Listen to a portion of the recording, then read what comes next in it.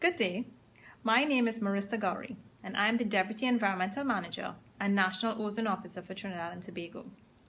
Every year, on September the 16th, the world comes together to celebrate World Ozone Day, a day where we recognize the tremendous effort that countries around the world, including Trinidad and Tobago, have undertaken to protect the ozone layer. This is done through something called the Montreal Protocol, which is an international environmental agreement. The ozone layer is a thin shield that surrounds the globe, and it filters UV rays that come from the sun. Unfiltered UV rays can cause things like skin cancer, increase eye cataracts, weaken our immune systems, and reduce agricultural yield. Back in the 1980s, scientists discovered that certain chemicals were causing harm to the ozone layer and creating what we know as a hole in the ozone layer. Under the Montreal Protocol, which Trinidad and Tobago has been signed on to, countries have been doing many activities to phase out these damaging ozone gases.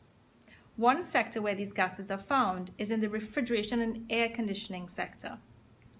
Why is it important to do stuff to save the ozone layer? Well, because we spend a lot of time outdoors, just like going about our daily lives, and some of our activities that we enjoy, like going to the beach, playing cricket, or any other outdoor activities. So we are very exposed to UV rays.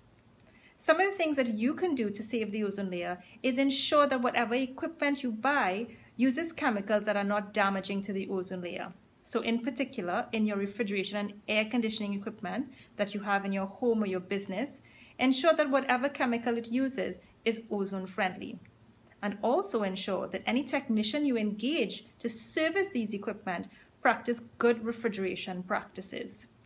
So today, on September the 16th, I'd like to wish you all a happy World Ozone Day, and let us continue to do our part to save the ozone layer.